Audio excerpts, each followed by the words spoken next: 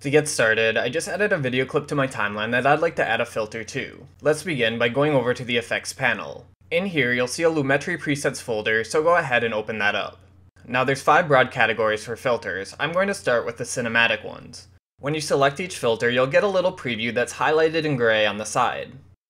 To see how it looks on your footage, just click and drag the filter onto your clip on the timeline. If you don't like how it looks, just use the Ctrl-Z keyboard shortcut to undo adding it. Then just drag a new filter onto your clip to experiment with different looks. And of course, you should try out the other categories like monochrome for black and white. The speed looks filters are also good ones to try to get some pretty unique looks.